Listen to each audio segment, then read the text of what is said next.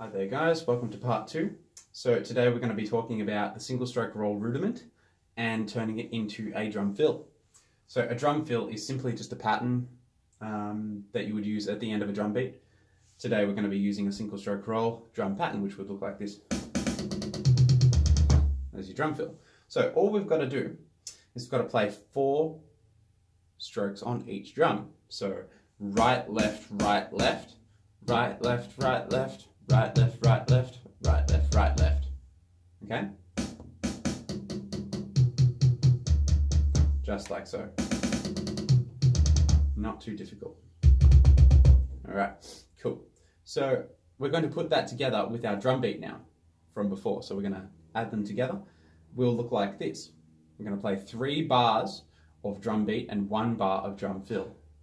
So that'll look like this. 1 and 2, 3, 4, second bar, 2, 3, 4, third bar, 2, 3, drum fill, 2, 3, 4, 1, 2, 3, 4, second bar, 2, 3, 4, third bar, 2, 3, drum fill, 1 E and a 2 E and a 3 E and a 4 E and a. So as you could tell, I counted the drum fill in 2 different types of subdivisions. So I counted 1,